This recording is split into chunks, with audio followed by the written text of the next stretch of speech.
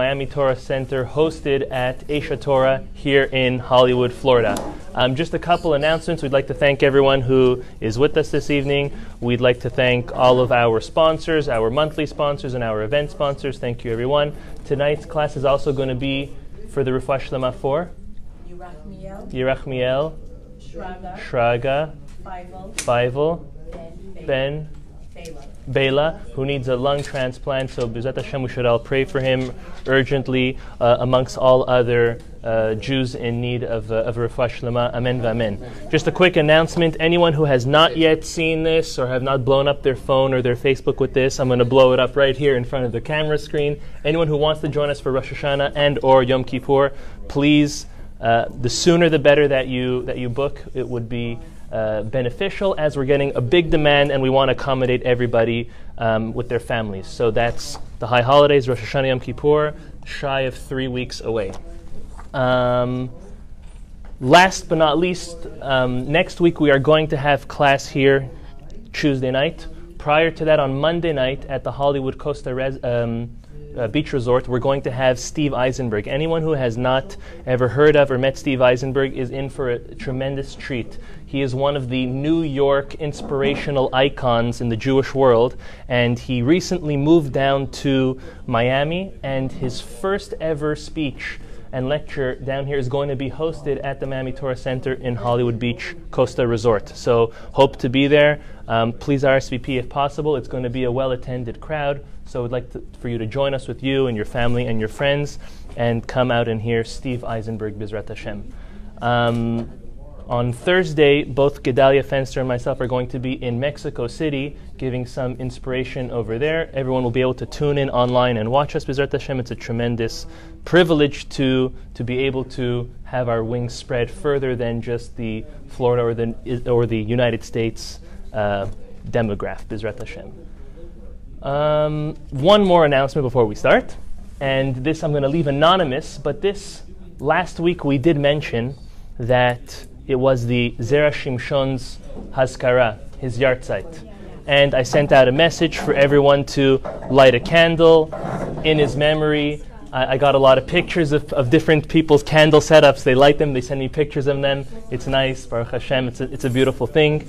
Again, the concept of lighting candles in Judaism is lighting in the merit of the deceased, rather not praying to the deceased. That would be considered idol worship. It's lighting, praying to God in the merit of the deceased. So listen to what someone told me, and we're going to leave it anonymous, but a certain person who has been attending the classes as well as lit and prayed in the memory of the Zera Shimshon, lit the candle, and that same day or weekend spoke to her neighbor who they haven't spoken, they got into, a little disagreement over 2 years. So they got that, which was very, very nice. Also for the fact that she lost her dog and the neighbor actually saved the dog, and that's how they made up. That's pretty nice, okay, for all the dog lovers. And also she had a falling out for over a couple months ago with her father, who's 95 years old, and Baruch Hashem today received a call from his father, and they made up in whatever way that they were able to. So that, by coincidence, who knows? We believe in prayer. We believe in divine intervention and ordination. So it could be not just the lighting of the candle, but the studying of the Zera Shimshon and our connection to his Torah and to his learning does mean a lot to all of us who are studying it on a regular basis. So when you believe in it, it actually happens. So that is just one live story of many, and that's why I felt it important to share. This week we are studying Parshat Ki Tetzeh. Ki Tetzeh is one of the longer Torah portions in our Torah. Anyone who has a Chumash, and maybe today would be a nice idea to follow in a Chumash, I'm on page 1054. It's not needed to, but it would be definitely helpful if you would follow in the Chumash for today's class. 1054, honing in towards the end of the Torah. Our Torah, in one portion, there's actually many different episodes and topics in this week's Torah portion. However, we're going to hone in on one concept, and we're going to really understand it properly. This is a concept that many don't really know, and we're going to come up with a very practical application to our lives, and specifically to our relationships in our lives. If we would turn to 1054, as I said, the Torah is speaking to us about different marital prohibitions, certain relationships which are prohibited according to the Torah. Namely, any incest, God forbid, siblings procreating, which is something disgusting, but it's something which is a prohibition. Having a relationship either as a married woman or with a married woman, same idea, completely prohibited. And the result of those two concepts, or those two bonds, is what gives birth to a bastard, to a mamzer. And that, unlike what anyone else would think, like two people who aren't married, that is maybe not the right thing to do, but that does not give the result of a mamzer. The result of a mamzer is when either there's incest, or when there is a case of any type of relations with a married woman, obviously not to her husband. Okay? Then the Torah goes on and speaks about 4 specific nations and how they are or are not to enter the Jewish people. We're going to mention these 4. We're going to delve into each and every one. The first one is the people of Ammon. The next is Moab, and they have the same law. And then we have Edom, and then we have Mitzrayim. These are 4 different nations that the Torah speaks about, and we're going to see they're grouped up into 2 different categories. The first 2, Ammon and Moab, and then the second 2, Edom and Mitzrayim. Okay? We're going to get into the reasons for all of them, but listen to what the Torah says. If anyone would turn, we're in verse 4. It says, Lo yavo Ammoni u'Moavi bikal Hashem. That any person from Ammon or Moab, these 2 nations, are not able or welcome to come into the community or the congregation of God, the Jewish people. Gam dor asiri lo yavo lahem bikal Hashem ad olam. Even the 10th generation is not able to enter the people of Israel. Now, the commentaries explain that this is only male. Any male Ammon or Moab from those nations are not able to come and marry into the Jewish people. I mean, they cannot marry a Jewish woman. Okay? A Ammon man or a Moab man cannot come and marry a Jewish woman. Now let's continue. The Torah tells us a reason why. It says, Al devar asher lo kidemu etchem balechem ubamayim, because they did not come forth and offer bread and water baderech betzetechem mitzrayim, when you were leaving the land of Israel.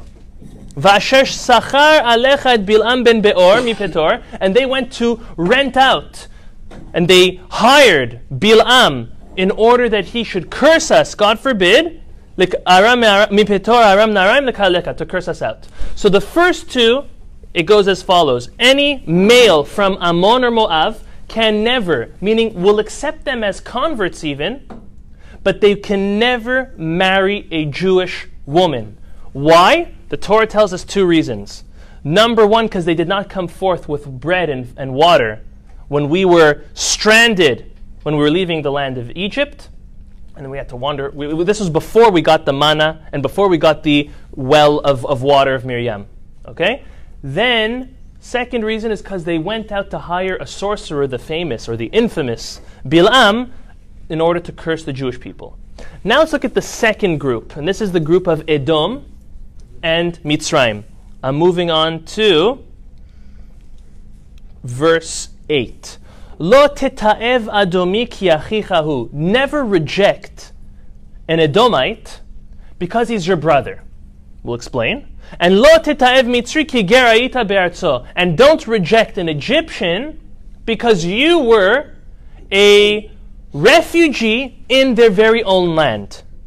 Rather, banim asher yivaledu lahem, the children that are born to them after they've converted. So you have an Egyptian or a Edomite who convert to Judaism, it says as follows: Dor shelishi yavo lahem bikal Hashem. The third generation is able to enter the land, enter the Jewish population. So not the person and not the person's child, but rather the person's grandchild. The convert's grandchild of either a Mitzri or an Edomite is allowed to marry a Jew like anyone else. That's for both men and women.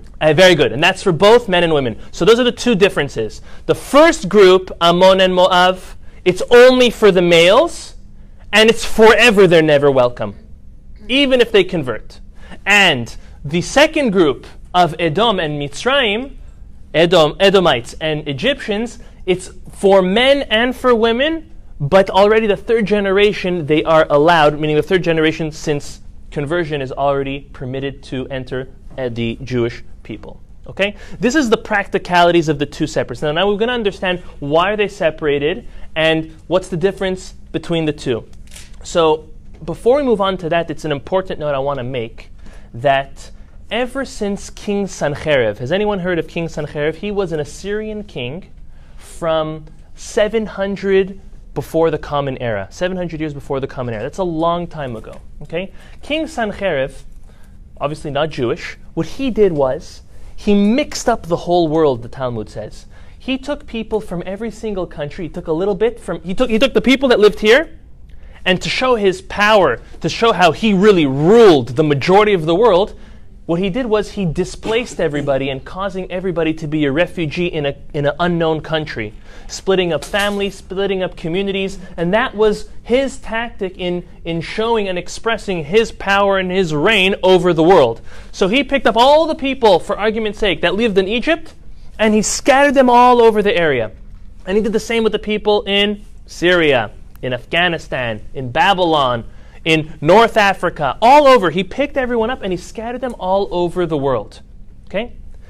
Based on that, since that happened, the Talmud came to a conclusion that we don't know who is who, and that means people that live in Egypt, they are not necessarily Egyptians, and the people who live in Ammon or from Ammon and from Moab are not literally the original ones, and therefore we say that any convert that comes to join the Jewish population, they are coming from a majority of not being from one of these four, and therefore they are accepted as long as they're coming, meaning, and they have no prohibition of these being one of these four nations.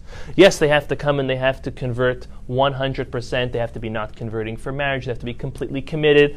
All of these different things. But there's no prohibition of them being one of these four nations because everything was mixed up. The Talmud says that Sancherib bilbel et haolam. He mixed up literally all the people of the world. Very interesting to note. So practically nowadays, when a convert comes, it's not like we check, oh, are you an Edomite? Are you an Egyptian? Are you from Ammon or from Moab? Because none of those are real, authentic identities anymore after it was mixed up. Okay? Now the Zera Shimshon, that was just as a mini introduction to the two different groups of prohibited converts that the Torah speaks about. Now the Zera Shimshon asks a very interesting question. He says, it seems like for the first group, there's two reasons why they cannot enter the Jewish population. As it says in verse 5, or in chapter 23 in verse 5, number one, because they didn't come and they serve you bread and water. And then it says, Va'asher sachar alecha, and also because they went out to rent and to hire, rather, Bil'am, in order to curse you. The Zera Shimshon says, which one is it? Well, is it both? Wasn't one a good enough reason to reject them from coming forever? Why is there a need for both? So he first sheds the light on one opinion, then he disagrees on it. The Nachmanides, the Ramban, says that really each of these reasons, the first reason of not coming out for bread and water, that is applicable to Ammon, to the first nation. And the second reason that they went to hire Bil'am, that's applicable to the second nation of Moab. Okay, and he proves it, the Ramban, the Nachmanides, proves it by saying, at the end of the 40 years, you know who came out with food, with bread and water? It was actually Moab. Moab came out with bread and water. So that first reason doesn't apply to them. The first reason applies to the first nation. The second reason applies to the second nation, even though it's all in the same verse. The Maharsha, one of the great commentaries on the Talmud, he disagrees based on the way the Talmud explains this whole episode and this concept. And the Zera Shimshon chooses to go with this opinion and explain something very fascinating. Okay? He says, look at when the Moavim, the Moabites, came out with bread and water 40 years after, meaning 40 years after they needed it. They didn't come to give it. They actually came. Does anyone know what they came to do? They came to sell it. Oh, very good. Thank you very much. It's like buying a bottle of cold water at a gas station. $4.99. Or even worse, in an airport. Like, thank you. $6.99. $17.99. Okay, fine. Like, thank you very much. When you're in desperate need, so you go for it. You sometimes don't have a choice. But were they really doing something good, something noble, a nice act by coming out and offering for sale? It's like when the kids go around and they sell the chocolates for their fundraising for school, and it's $5 for a little chocolate bar. By the way, you only get that at the Jewish schools. I heard one of these public schools going around, and it's $1 a bar. I wonder why the Jewish schools are selling for $5 a bar. But anyways, it's kosher. They're all kosher. Everything's Hershey. It's okay. It's all So, like, are they really doing you a favor? Was Moab really doing the Jewish people a favor? So you know what? The Zera Shimshon says they should have, if they really would have been noble, they would have come to give the bread and water to the Jewish people. That would be really good. That would show that they're really good people and really nice and they care about the Jews. Right? But they didn't. Rather, they came to charge big money for it.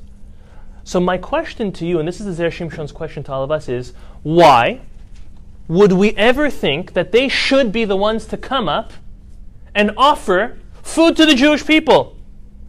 If I come to you, you might like me, so you might give me a chocolate bar, whether it's worth $1 or $5, doesn't matter. You might give me a drink. You might let me stay over for a night. But as we all know, guests are like fish. They smell good, or they taste good for the first day, but then they start going rotten. So why does the Torah, or why is the Zera Shimshon, or the Maharsha, any of these commentaries, saying that they should have come out? We're like expecting from the Moabites that they should have came out to give food and drink to the Jewish people. So look at where they come from. Does anyone know who Ammon and Moab were? The patriarchs, so to say, of those families? Anybody? Very good. From Lot. Lot was Abraham's nephew. Abraham's nephew is an interesting guy. Okay? We're not going to fully paint his picture this evening, but he decided to set up his life in Sin City. Not Las Vegas, Sodom. Okay? That's where he set himself to be. And because of that, he was a better person than the rest. He got himself into trouble, to make a long story short, for hosting angels. Okay? And he had to leave. He left with only 2 of his daughters. His wife turned to a pillar of salt.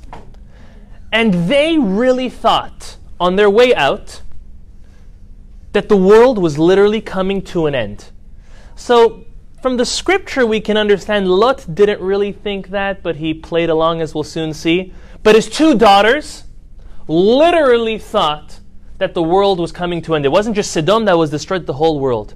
So what they did was, the older one got her father drunk and had relations with her father with noble intentions because she thought the world was coming to an end. And the only way to continue the world is he's the only male and we're the only 2 females. That's how we're going to have more population. So she comes over to her sister and says, last night, you know what happened? And then the next sister did the same thing. The 2 children that came from those illicit relationships, as we spoke about, was Ammon and Moab. All of this to tell us, okay, that your descendants really owed a piece of gratitude, a thanks, an appreciation to Abraham and to Abraham's descendants, because it was Abraham who ended up saving Lot from Sodom. He prayed to God for him. He sent him the angels. He took Lot back on his way back. He raised Lot. He what's the word I'm looking for? He adopted him. He adopted Lot as a child after his father jumped into the furnace. Haran, right? Do you remember that story? Haran jumped into the furnace. Lot was a little kid. Abraham adopts him and he goes along with him.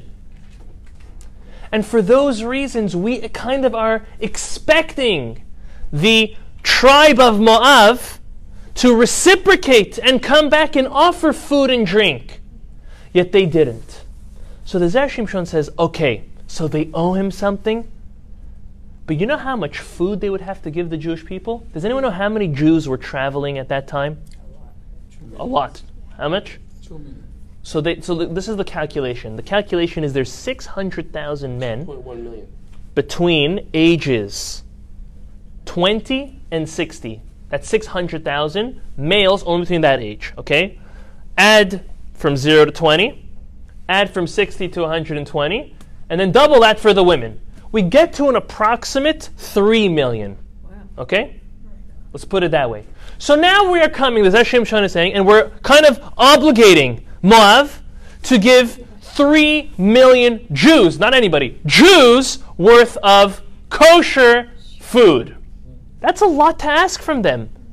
Why could we ever demand that from them? So we said, okay, so they owe gratitude, they owe appreciation for the patriarch who saved their patriarch, but still. So listen to this. This is how the Zera Shimshon explains that the second reason really is coming and also being there not only for Moab, but the first reason is also there for Moab. That Moab never really came and offered food and drink. Because what did Moab go on to do? What did they one time do? They hired Bilam to curse the Jewish people. Do you, never mind curse somebody that you love, do you hire a professional curser to curse someone you love? Why is no one raising their hand? Because we don't do that. No. You might hire a blesser to bless someone you love. Okay? You might light a candle for someone you love. But you're not going to hire a curser to curse someone that you like. So it was clear, the Zera Shimshon says, that Moab did not like the Jewish people. They despised them. And you know what? They can never come and claim that they care so much about their money or that they didn't have any money, because they offered Bilam a house, as the Torah says, Melo beto kesef v'zahav, a house full of gold and silver. That's no pretty penny. That is a lot of money. And for that reason, the Zera Shimshon says, Moab is at fault not only for the second reason, but also for the first. Having said this, if we look at the other two nations, and this is going to shed light on what this all means to us, because like we said, nowadays, all converts are accepted if they're righteous converts. Doesn't matter if they labeled as Ammon or Moab, or if they're labeled as Edom or Mitzri. So what does all this mean to us? So now let's look at the second two. Why is it that an Edomite is not allowed to be accepted as a convert right away? Well, who comes from Edom? Amalek. Amalek is one of the families, the offshoots of Edom. You know what they did when we left Egypt? The difference of opinion, either right after the splitting of the sea or right after the giving of the Torah. They came and they waged war against the Jewish people. How can you accept someone who wages war against you to be part of your family?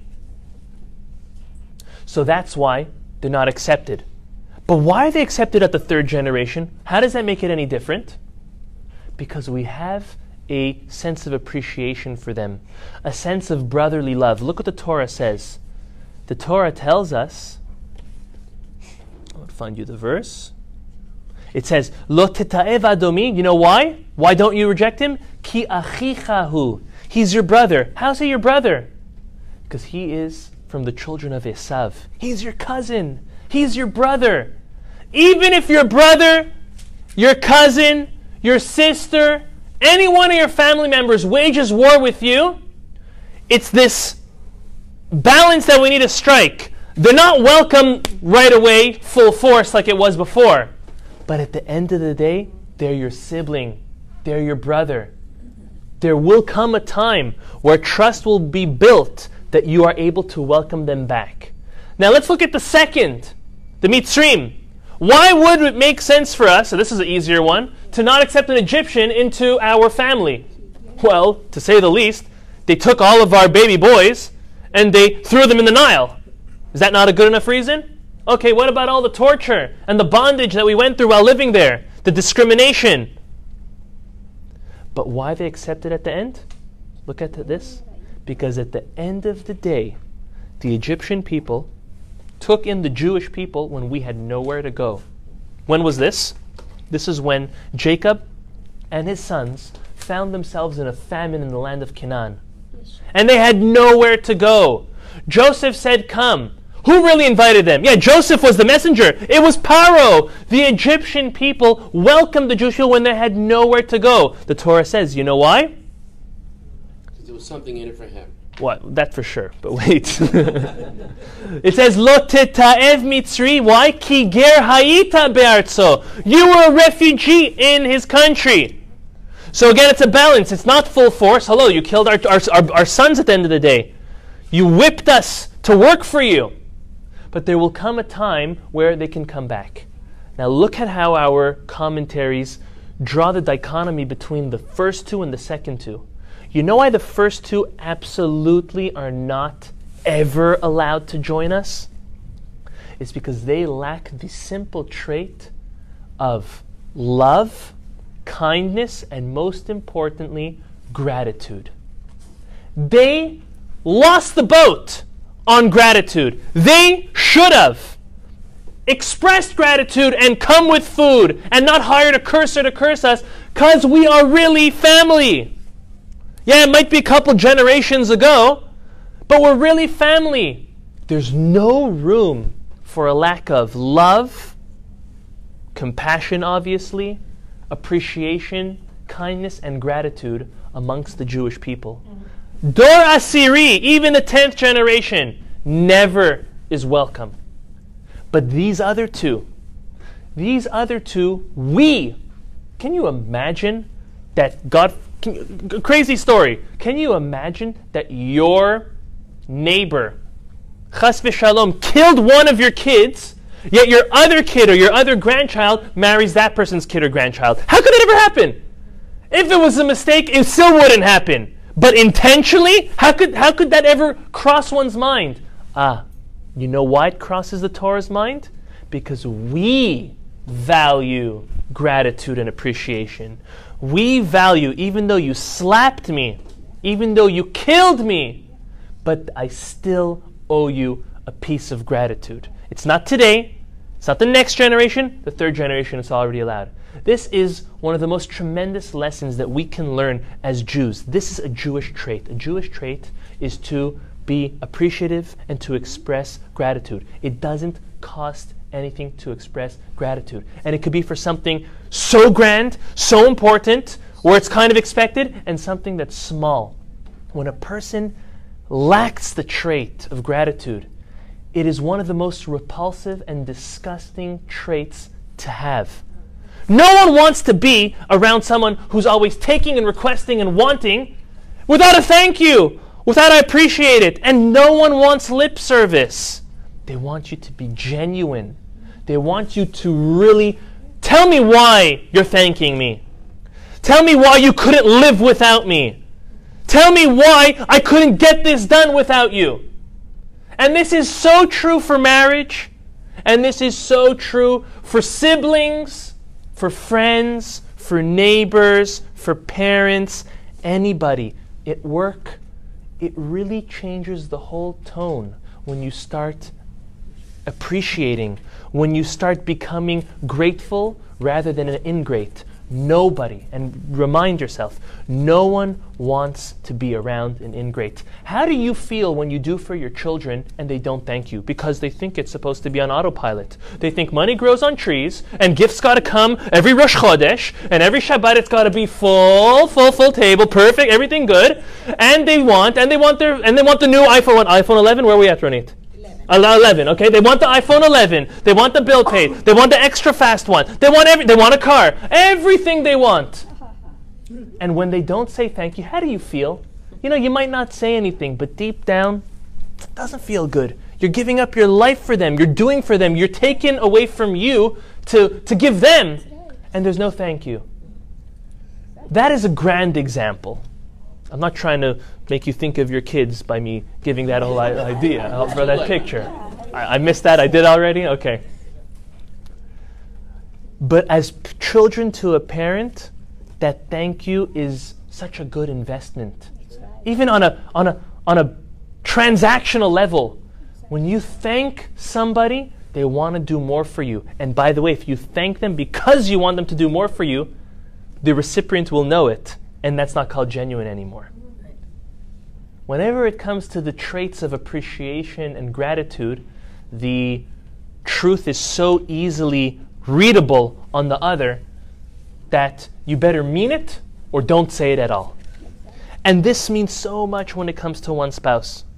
When your spouse makes food, when your spouse brings you a gift, takes you somewhere, surprises you, thinks of you, if it's genuine, it means the world to the other. If it's fake, you better have not done it. It would have been better not even doing it. Okay? There is still a concept of fake it till you make it, but that's already on a rocky road. Okay? We don't want to be in such a situation. And even, okay, let's just move on from that, because that's not where we want to be. Okay?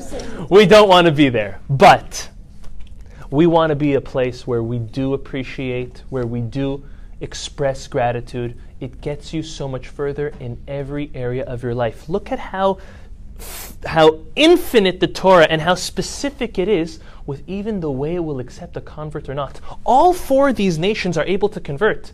Even the first two, Ammon and Moab. However, they'll always be labeled as converts. Okay? A convert who converts properly, as soon as they marry into, or their children marry into the Jewish people, they've molded and melded in with us, and that's fine. If it's for the right intentions, we accept that. We don't missionize, we don't go promote it, but if someone genuine comes, it means that they have a spark from Adam, or from even later on, from more recent, that they're reconnecting to. But look at how we are able to discern these ones are fully rotten because they're lacking that simple trait of love, kindness, appreciation, and gratitude, opposed to the way we act to the ones who slapped us, killed us, waged war against us. This is the first lesson we're going to learn this evening, and now we're moving on to the second, which is in the same episode. Right after the Torah tells us that Ammon and Moab is not welcome because they hired Bilam, look at what the Torah reminds us that God did to us for the case of Bilam. I'm in chapter, again, 23, and I'm in verse 6. It says, Velo ava Hashem Elokecha lishmoa el Bilam. And God, He refused to listen to Bilam. Vayahafoch Hashem Elokecha, and God changed lecha et haklala libracha, for you, the curses to blessings. Ki ahavecha Hashem Elokecha, because God loves you. I'm going to say it now, and I'm going to say it at the end again. You need to know God loves you.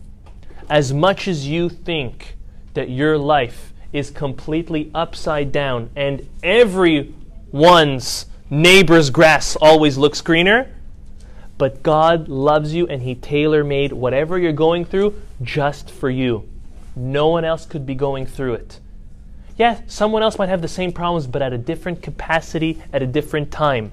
Someone else could be going through those exact same things, but it's not exactly the same. You know why? Because God loves you. He knows what's a strong enough push to make you better and not too strong for you to crack.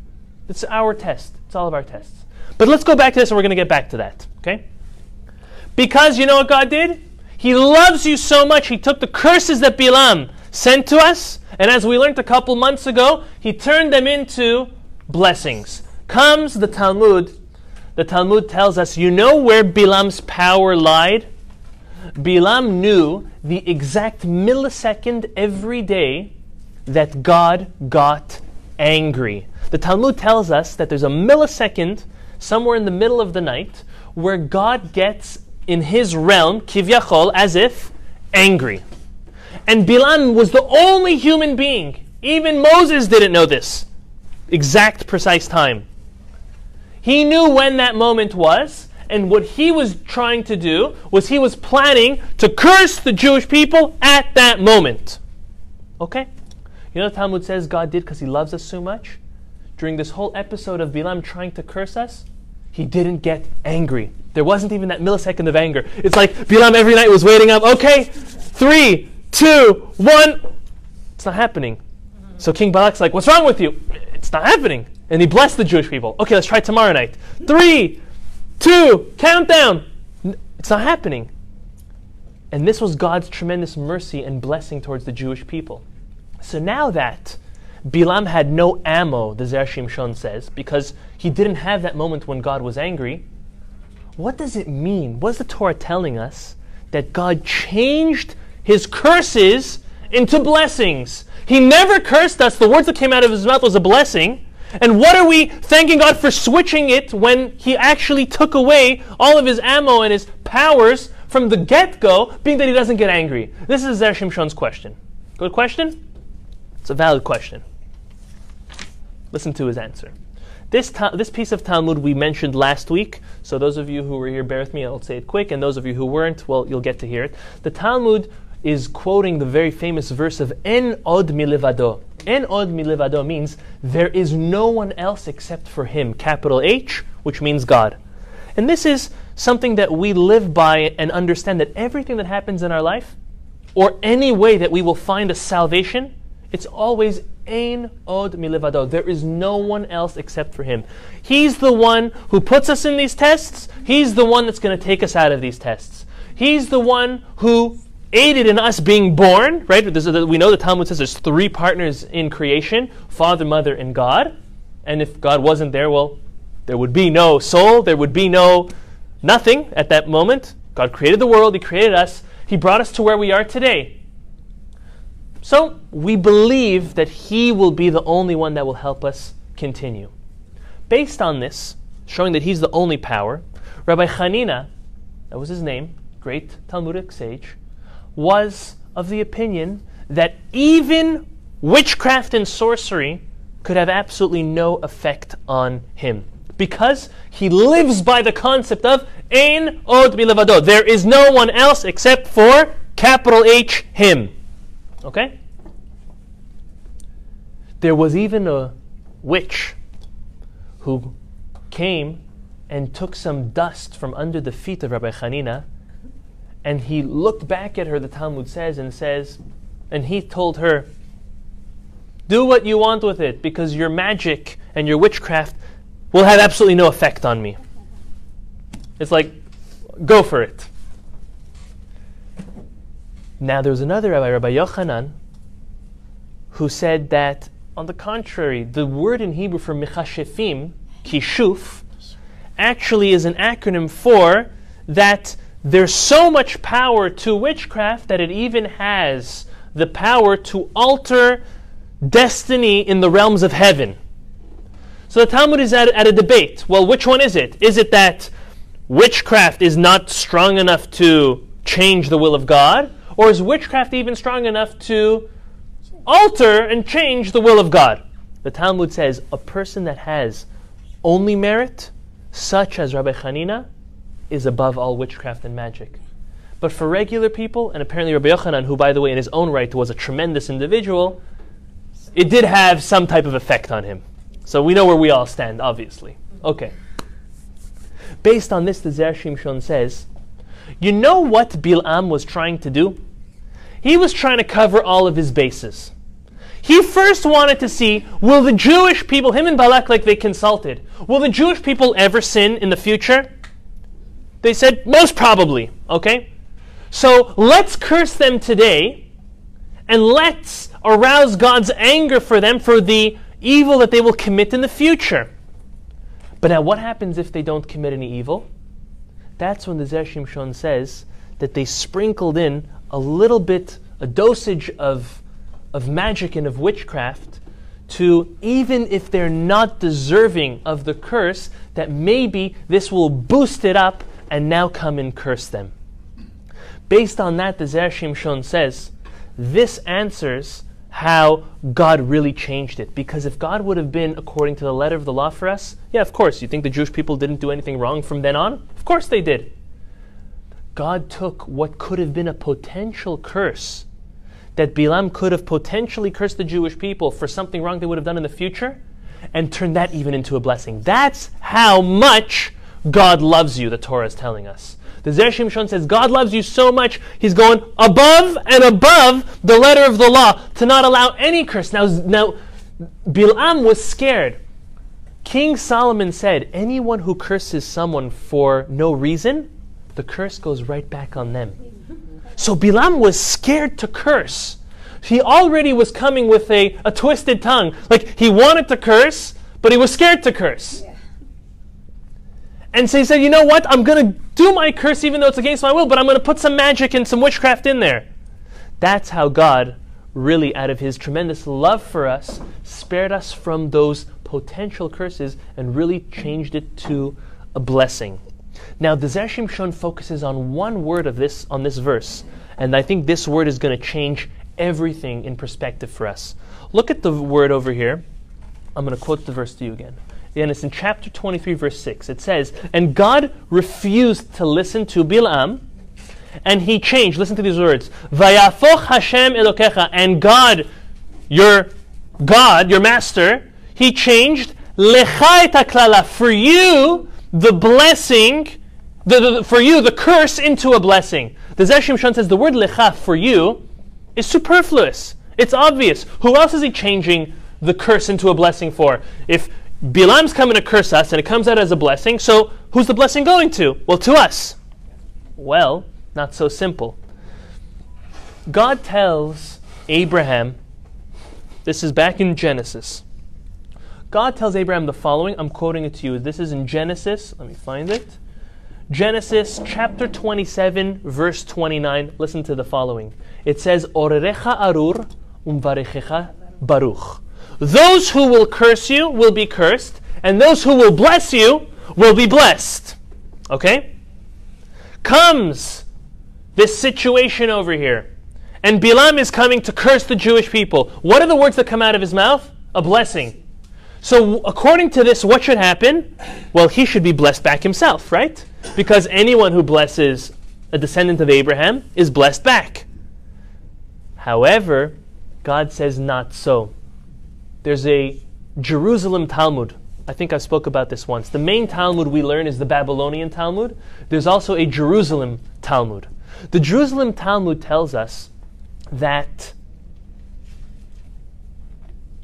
there's a primary difference between the way God operates with Jews and Gentiles. It's kind of unfair in our favor, but again, we are the chosen people, and that comes with responsibility and a lot to do, but there are perks and there are benefits as well. Listen to what the Jerusalem Talmud says about the way God operates with Jews. That when a Jew has an intention to do something good, and out of their will they didn't get it done, guess what? They get the merit for it. And if a Jew has the intention to do something bad, something horrible, and whether with their will or against their will they don't end up doing it, they're not punished for it. Okay? For example, a person had the intention to I don't know, get up early enough in the morning to go pray, or to go to slichot, or with the intention to make a certain amount of money so they could give 10% to charity. Okay? They had the real intention to do so. And whatever it was out of their will that did not happen, they still get the merit for it. Look how amazing that is. And a person who had the intention to steal, to kill, to lie, to do something horrible, and it was out of their hands, and you go back to them and say, would you still want to do it? They'd say, yes, I really wish I could do it. Until they did it, they're not punished for it. It's amazing, huh? God loves us so much, as we just said. Look at how God operates with the Gentiles, the Jerusalem Talmud says. That a Gentile who has the intention to do something good gets no merit for it until it was done. I'm about to tell us one of the grandest secrets of Judaism. If a Gentile has the intention to do something bad and it wasn't done, they get the opposite of the reward, the punishment, as if it was done. Exact opposite of a Jew. It's not fair. But this is the difference and the definition of what God is seeking from each and every one of His children, specifically His Jews. All He wants is our effort. If He sees you put in effort to do something good and you didn't do it, well, He understands that. Because as human beings, we don't really care about effort. Do you care? I mean, we should. But at the end of the day, do you care how hard or how long your child studied for the test if they came home with a 25? You don't care. There's no excuse in the world unless every other kid got it and then they're crying and they're pulling that card, which probably isn't true. But anyways, okay? But you don't care about that. At the end of the day, your bank account, your banker, your business, your employer, doesn't matter how hard you try to make money. If the money doesn't come in, well, then your bills aren't getting paid.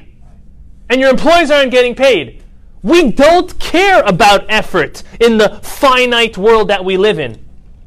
God is so different than that. And that's, by the way, how you transition into a great Jew, into a great child of God, and to a great parent for your children. When you start appreciating the effort put into something, when you start understanding that that's all God cares about from you, is your effort. He knows that you cannot do all 613 mitzvot. Well, you're not a man and a woman at the same time, I hope, and you're not a Kohen or a Levi all at the same time, and an Israel, and you're not living in the land of Israel, and you're not a king, so you can't be everything at once. It's a collective group effort. But more than that, even the ones that you are obligated to do, do you think God really expects you to do every single one? The answer is yes. He expects you to try your hardest, and you can't fool God, to try your hardest for every single one. And He'll judge you, and He will bless you and reward you based on those efforts. He knows your struggles. He knows your hardships. He knows what you can and cannot do. All He cares about is how hard you try. So going back to this, you know why the Torah adds in lecha? You know why lecha? Because you think we're going to give merit to that good-for-nothing Bil'am for trying to curse the Jewish people. He intended to curse, and it came out as a blessing. Oh, does he get the blessing back? Is that mivarechecha baruch? Those who bless you will be blessed? No! He didn't intend to bless you. He's a Gentile who intended to do something wrong. Even though he didn't do the wrong thing, he's still punished for it. And that's why the Torah, the Zera Shimshon says, was super specific in saying that Vayafoch Hashem Lokecha, God changed lecha. Only for the Jewish people was those curses turned into a blessing. But those curses bounced right back on Bil'am. This verse, and especially those last words of Ki ahavecha Hashem Lokecha, that Hashem loves you so much, literally must become the motto of our life. When you live in a idea, in a concept, and you're really living the idea that your parents love you, your parents here in this world, that automatically infuses a certain element of confidence in you. You feel like you could take that test, like you could get that job, like you could win that sport or that competition, or buy or build or make or sell anything you want. When you have that confidence, as Jews, we have to know, we have to live with that confidence that we know that our Father in heaven loves us. Just like, and if not many times more, than when a parent loves their children. That should infuse a sense of confidence, a sense of emunah and bitachon, belief and trust in God that we can do anything we really set our minds to do, because we know we got a Father in heaven that loves us, that will push us along. It's like any parent that we have nowadays. A parent that loves the child feels it. If a child knows that a parent will and has given up for them, now they are ready to take life's challenges. Again, it's a balance of not spoiling them too much that they don't know how to do anything, yet infusing them with confidence and inspiration and the willingness to want to actually do great things in their lives and fulfill their purpose. So to go back to the lesson of the first lesson that we learned this evening is the concept of gratitude. Gratitude has to be running through our veins. As a Jew, it is part of our makeup, of our very own DNA. And we have to live that way. It's not good enough that you have a Jewish last name and a Jewish first name and a Jewish nose and you eat Jewish food. That's not good enough. We need to live like a Jew. We need to live like God's children, like God's son or God's daughter, and treat all those around as such. And the second lesson is knowing that God loves you. And when you know that God loves you, that He will judge you favorably, that He will give you your merit and your reward on your intentions, and He won't punish you on wrong intentions. All of that love should infuse us with a tremendous amount of confidence to want to take life with its challenges, with its sweetness, great stuff, and bitter and hard stuff all at the same time, and grow from all those experiences and be the best Jew, the best human being, the best family member that we could ever possibly be. Thank you everyone for coming, and hope to see you again soon.